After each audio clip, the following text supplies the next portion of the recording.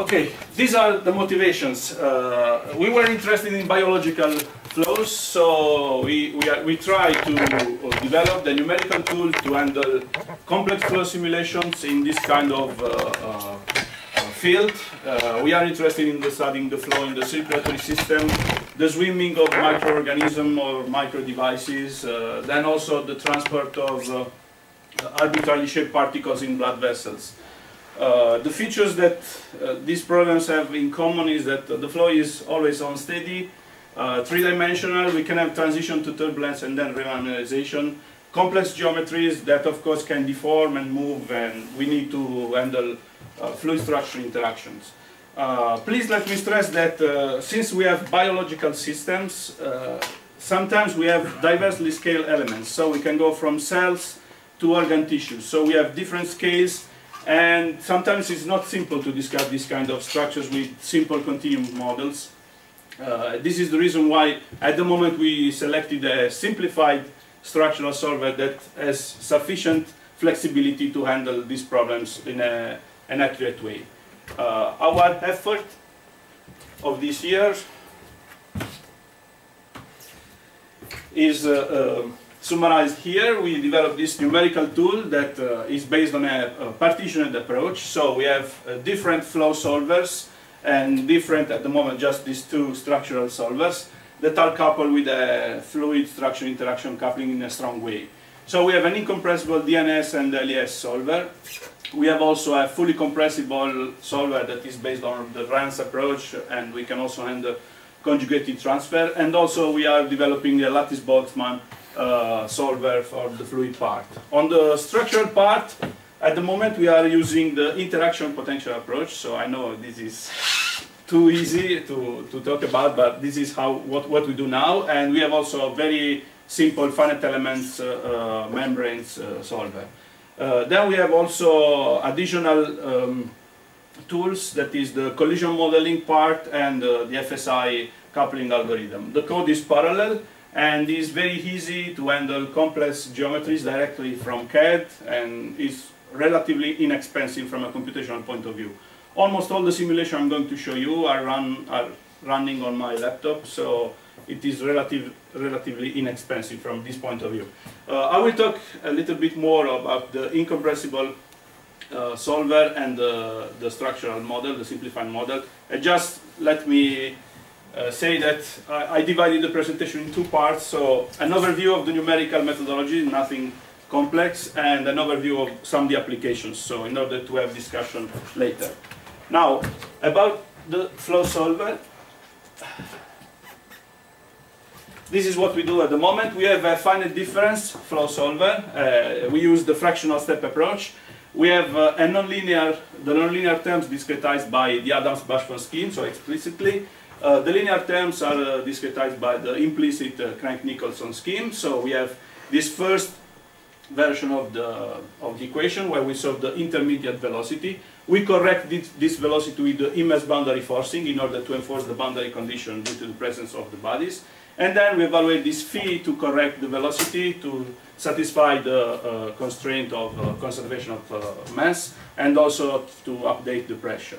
This is second order accurate in space and time, and we have staggered Cartesian grids that can be also refined, but we still maintain the Cartesian topology of the mesh, and is parallelized by MPI and OpenMP techniques. Now, about the bodies, since we have this Cartesian mesh, we are relying on immense boundary technique in order to impose the boundary conditions. The idea is to discretize the surface of our membranes or deformable bodies with triangles. So we collect the mass of the entire structures on the nodes of the triangles. We consider the centroids of the triangles are like Lagrangian markers, where we want to impose the boundary conditions. And then we have the edges that we use to build the structural response of the body. It is important to say that image bodies are discretized independently. So we can have a mesh, a Lagrangian mesh resolution and Eulerian mesh resolution that can be independent, of course with some restrictions, I would say. So how to impose the boundary conditions? Given a Lagrangian point, so this is the triangle centroid, we build a support domain on the Eulerian mesh, including a number of points that in 3D is 27, and we compute the forcing, first the velocity and then the forcing to impose the boundary condition on the Lagrangian structures. We use moving least squares approximation. That means that the variables, the Lagrangian variables, are interpolating using these neighbors of the Eulerian mesh, and this phi here is obtained by a moving least squares minimization problem. Finding this velocity on the Lagrangian marker, we can find, of course, the forcing to impose the boundary condition, where this V high is the velocity we want to impose, coming from the structural solver or from the boundary condition of the body if it has an imposed movement. And then we need to spread this Lagrangian force back to the Eulerian points. So what we do here is to spread these Lagrangian forces, obtaining the Eulerian forces on these nodes. And this is done using the same phi, the same coefficient, but scaled with this CL here, this coefficient that has to ensure that the total forcing is the same, considering both Lagrangian and the Eulerian meshes. So this is how we evaluate the forcing, imposing that the total forcing on the Eulerian volume is equal to the Lagrangian forcing, considering an height of the body. That means that is a layer in the vicinity of the body with the sides that is comparable to the Eulerian grid sides in that point. Another crucial part of the algorithm is the evaluation of the forces. Since we want to impose the boundary condition, we are ensuring that the velocity of the solid is equal to the velocity of the fluid, and this is done imposing the forcing terms in the Navier-Stokes equation from the fluid part. But then we have to impose also the continuity of the forces on the surface. And since we want to be accurate both globally and locally, we decided to evaluate forces using probes. So given a Lagrangian points, we send two probes, one in the normal direction and the other in the opposite normal direction, and we evaluate pressure and velocity gradients on these two probes. In this way, we are far from the forcing region, and we can obtain very smooth fields for both velocity gradients and pressure. I will give you just an example here. This is how we evaluate the pressure on the body, where this is the pressure on the probes, and this is the acceleration of the marker in that point. This is, of course, the momentum equation in the normal direction to the body at the wall. This is, for example, a filament flapping inside a flow, and this is what we can see, what we can obtain locally. So this is the pressure distribution, this is the pressure coefficient on the positive normal direction, this is the pressure coefficient in the opposite normal direction, and this is the skin friction coefficient on both directions. You can see that we still are not solving all the problems of wiggles in the vicinity of the body. That is a known problem in the mass boundary community, but we can obtain very smooth forces both locally and globally.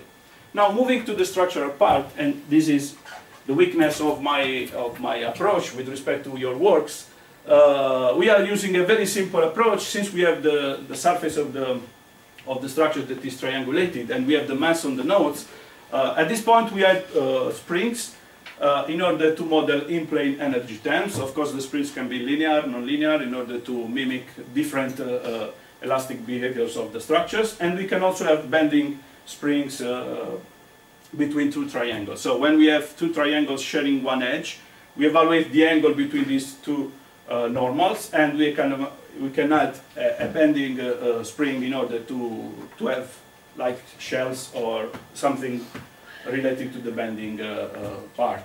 Of course, we can have a relationship between the elastic constant of the springs and the mechanical properties of the material. This is an approximation, of course, and of course it depends on the discretization. And we are using this relation here to impose the Young modulus and the thickness of the material and the bending modulus here. It is important to say, given the flexibility of this simple model, we can also have different constraints like area and volume conservation constraints if you want to model incompressible cells or inextensible cells like the surface of a red blood cell. Then, taking the gradient of these potentials, we can evaluate the forces. They are what we call internal forces on the nodes. So we have elastic forces, bending forces on this node. So what we do, for each of the nodes of the structure, we solve the dynamic equation using both the hydrodynamics and internal forces evaluated, as I show you. Here is just an example of a complex material we are modeling, like in the case of the bioprosthetic valve, aortic valve. We can also model, of course, again, in an approximate way, hyperelastic and anisotropic behavior of the structures with very good results, as I will show you. Then we have the fluid structure interaction coupling, and we do this iteratively, so it costs a little bit because we need to solve the problem in a strong way.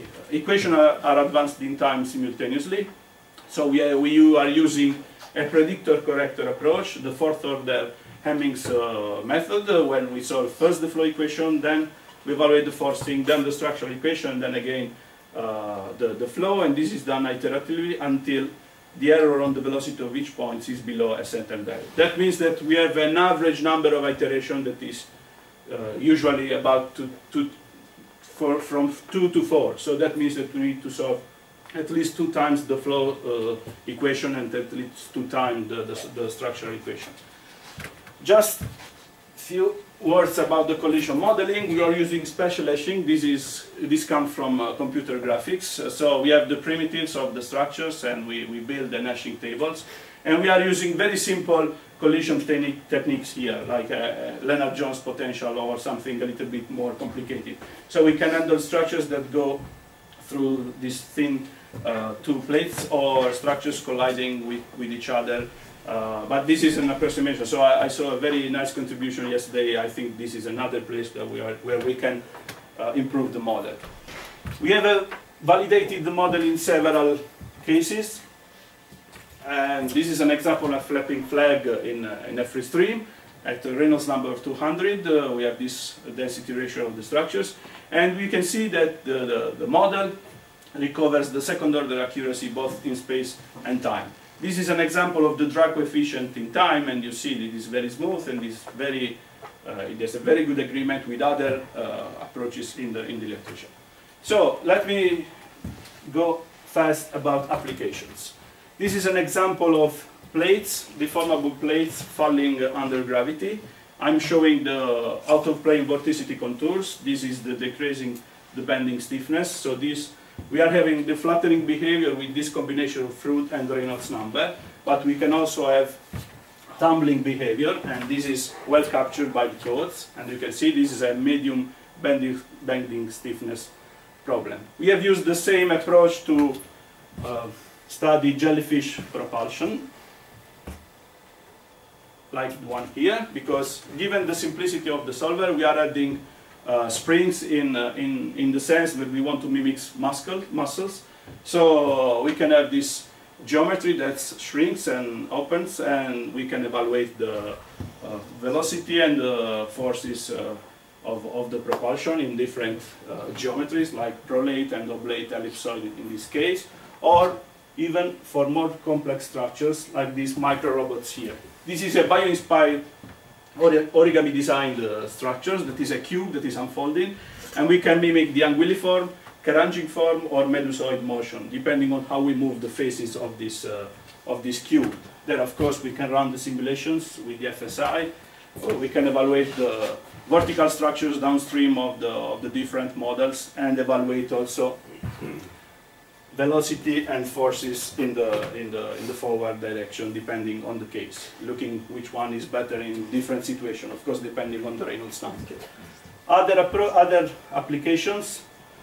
This is about the transport of nanoparticles. We can add springs in order to mimic the ligand receptor part regarding adhesive particles. So we can have particles that can be activated, ligands that can be activated and adhere to the endothelial wall, depending on the structures, or transported by red blood cells in a boundary, in a channel flow, or also these can be bubbles. So this is a huge simulation. So we have 100 million points. We have 120 bubbles. Each bubble is described by 1,000 triangles, about 1,000 triangles, and these are Taylor-Couette flows, so we have 2 cylinders rotating with different velocity. You can see that here the collision model has put in good effect, and this, of course, this simulation is run in parallel, so it doesn't run on my laptop. So please let me show you some other results about my main. May I? Shortly, please. Okay, this is my main field, the flow through aortic valves. So basically you have two choices when the valve is damaged, mechanical valves and the bioprosthetic valve. So the idea is to use the same tool to simulate these kind of problems. But the problem is that we want to be very accurate because the flow field is important to in order to be related to the blood damage of cells. So this is the validation. This is a mechanical valve, and this is the comparison with experiments in Rome La Sapienza. This is the leaflet dynamics, and these are different velocity profiles downstream of the valve. With the same approach, we're simulating the Benthal procedure, that is the use of different grafts when also the aortic channel is damaged. So we can have a straight graft or a graft that bulks up with the sinuses of Valsalva, and this is usually done with a mechanical valve. So this is the two models. So here also the structure is deforming, and we can evaluate the stresses where the two coronary arteries are connected to the structure. Of course, in this case, we have that most of the stress is concentrated here, so this should be better than the straight tube. That is the one used now. With the same technique, we modeled the bioprosthetic valve, and we validated with experiments from the valve manufacturer, that is the St. Jude. So we have a very good agreement during opening. We have snapshots at different time instance. So given the simplicity of the model, this was for us a very good result. We can model the ventricle, the left ventricle, and we have experiments in Rome where we compared also the position of points on this silicon rubber ventricle with very good agreement with experiments. And then, I'm really finishing, we use the solver to study different valve models. So this is, I will be here, this is the flow field through these three different kind of valves. The bi-leaflet mechanics, the bioprosthetic valve, and this is the three-leaflet mechanical valve. So different flow fields, different level of stresses, and different results. I think that I don't have time, so let me go fast to the conclusions, because of course we can use it also for the red blood cells. And this is my conclusion slide. This is a very short overview. Let me stress this future work. You can see my limitation, the limitation of my approach is that I need a very accurate and efficient structural solver, and I saw a lot of contribution these 2 days. I think that this could be a very large work we can do together. The contact modeling for rigid and deformable structures should be improved, and also we want to refine the mesh both locally for both Eulerian and Lagrangian cases, and a better representation of the geometry. This is what we want to do, and I think you can help us in this. Thank you.